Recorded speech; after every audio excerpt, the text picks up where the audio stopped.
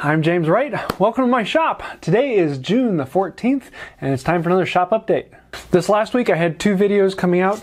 Number one, how to sharpen a card scraper, and so I looked at the basic how do you sharpen a rectangular smooth card scraper, but also how do you sharpen a curved card scraper.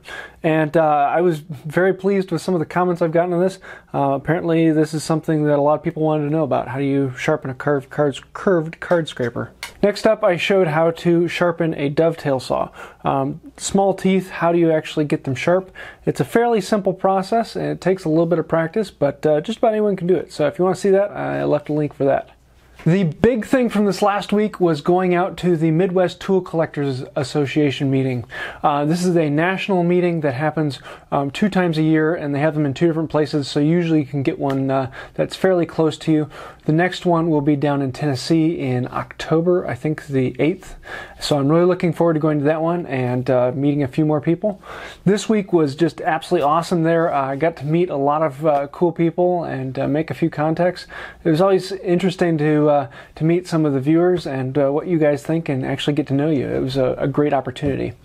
But a little bit about the Midwest Tool Collectors Association. It is basically a place where hand tools are brought that you can purchase or you can sell them, and you can see all sorts of really amazing tools that you don't normally get to see.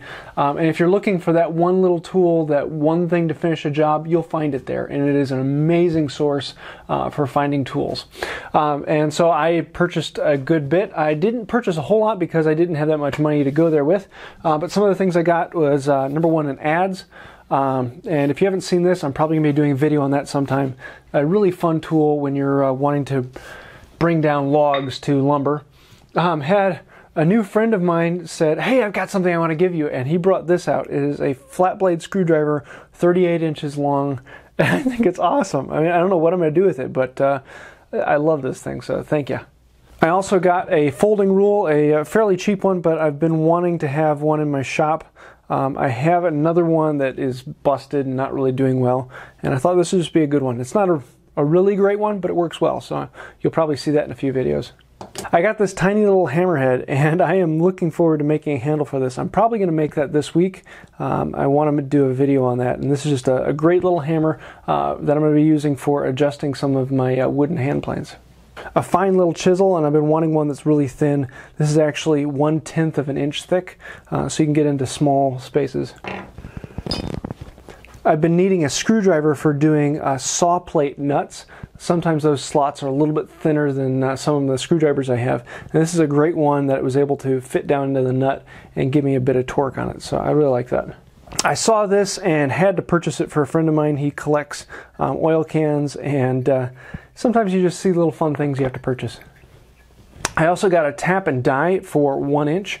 I'm wanting to do a video soon on making clamps and how do you actually make these for yourself. And so this is basically the main tool that's needed, and I've been thinking about getting one for a while. Saw one there at a great price and, well, couldn't pass it up. So we're going to have some fun with that. The video I did a little while ago for Mother's Day was a bird feeder with my kids, and I had them in the shop. It was a lot of fun, a great time all around. But that was also an entry for Shane's Hobby Shop and Know What Mom Knows in a competition that they had for Mother's Day. And I won 2nd place. That was kind of fun. And just got some things in the mail. So this is the prize for it. And the things that just kept coming were amazing. And I opened up the box and there's more and more things. Just a great prize, and I'm having fun putting this together. I've never used a fast cap tape measure before, so thank you. I'm looking forward to playing with that.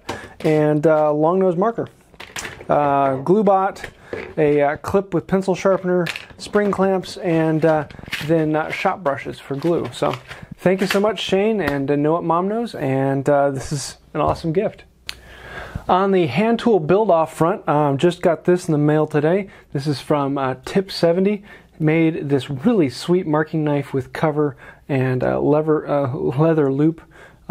Just absolutely gorgeous. This is really, really beautiful. So that'll be one of the things going out. Also, the Woodworking Junkie made a marking gauge, and wow, that was really kind of cool. So now there is a prize for Canada, so we will have a Just for Canada prize, as well as Barry Cox made a mallet that is absolutely gorgeous, has several lines of colored veneer inlaid into it, really well done. So I'm looking forward to seeing who gets those.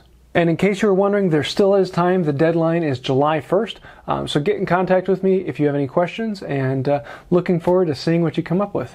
I want to say a huge thank you to the couple of you who have offered to help out with the shipping costs.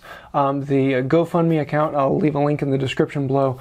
I was amazed that several of you have stepped up and wanted to help with that, and I say a huge thank you.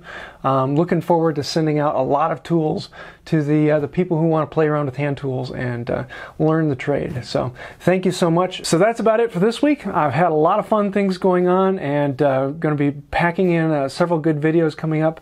The Midwest Tool Collectors Association, making the mallet hammer for that, making some hand clamps, and playing around with that. Just a lot of cool ideas. I'd love to hear if you have anything you want me to do. If there's some particular task you want to learn about, please let me know, and I'll put a video up. So that's about it. I hope you like this. If you did, please hit like and think about subscribing. Feel free to check out one of my other videos. You might find something you like there. And until next time, have a wonderful day.